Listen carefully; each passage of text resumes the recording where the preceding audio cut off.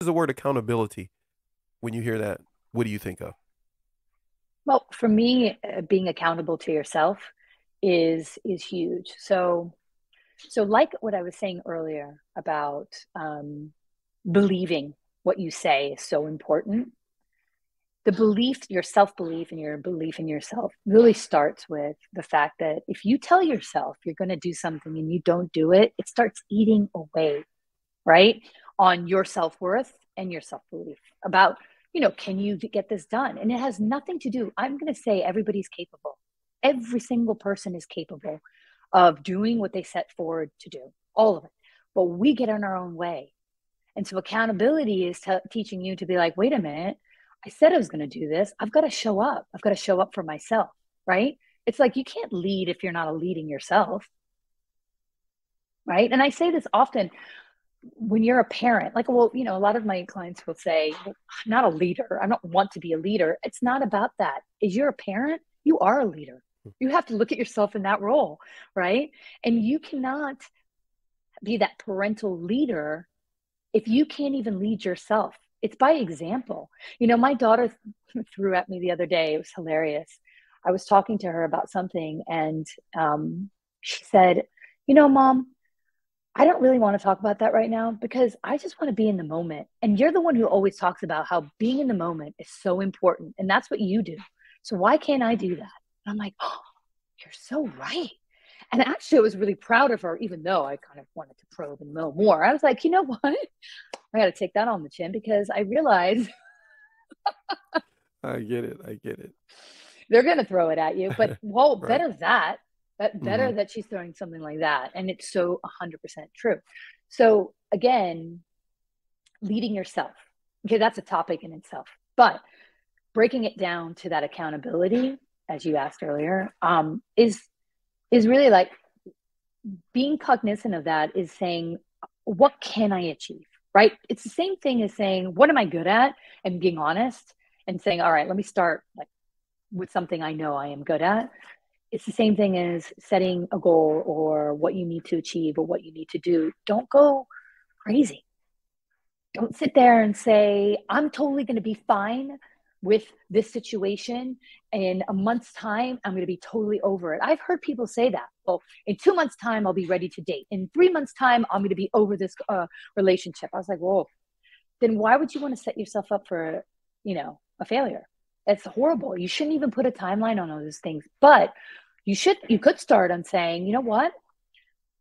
I'm going to write my journal. And today I'm going to take account that, in this week, how do I feel at the end of the week? Let's see. I'm excited to do that. I'm going to write for 5 minutes a day Hmm. and look back at it and see where I've come from the beginning of the week to the end of the week. And that's good. That's accountability, right? On my growth, on my, how I feel about myself.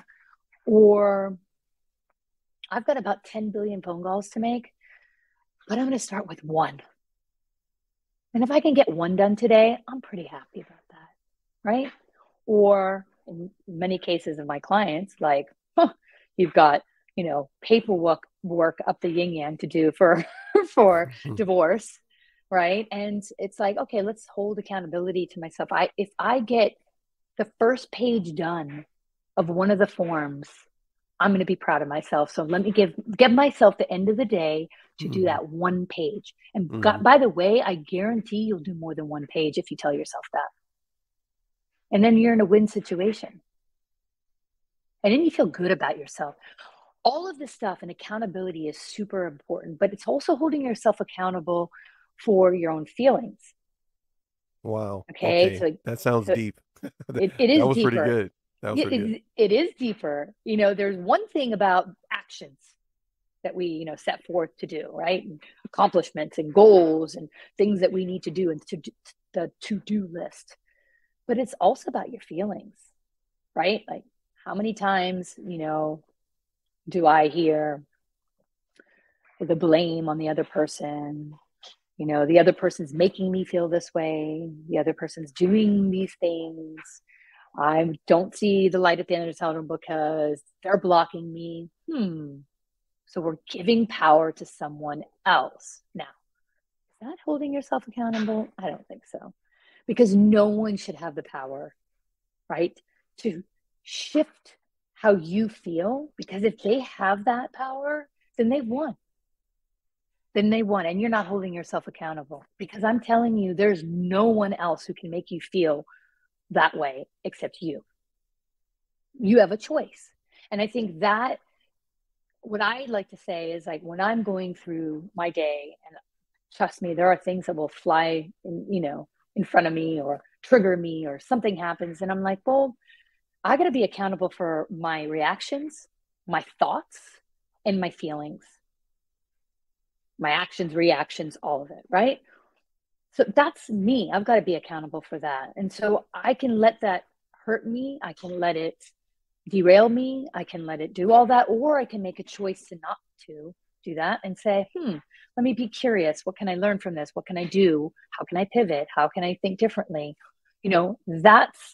That's being accountable to yourself and your emotions. That's very powerful, what you've laid out, to stitch together, to sew together resiliency, self-talk, and accountability, even to the point of getting us to understand that we need to be accountable for our feelings. But I'm going to throw something your way now. Bonus clip time. Bonus clip time. Here we go. I'm going to throw this out to you. We're going to throw this out to you for the bonus section here. I'm going to say this to you and tell me if it sounds familiar. It should, because you came up with it. So here we go. I'm looking at a posting that you made.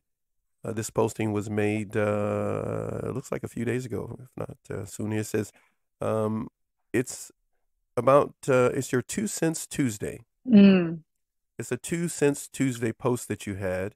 When you get triggered, it says, get curious. Yes. So again, it's a 2 Cents Tuesday post that you made on your Instagram, entitled, when you get triggered, get curious. What did you mean by that? So, we tend to react to our triggers very fast, and we don't even know where they're coming from, what they're doing. And it becomes that thing that has happened or what someone said. We start just looking at that and blaming that for our reaction. Get curious means, wait a minute, put some pause on that and see really where it's coming from. Understand it, dissect it a little bit. Like, what was that? What was about that phrase or that, thing that has happened, or that letter that's come, in my email box? What in that is that made me feel that way? And what am I actually feeling?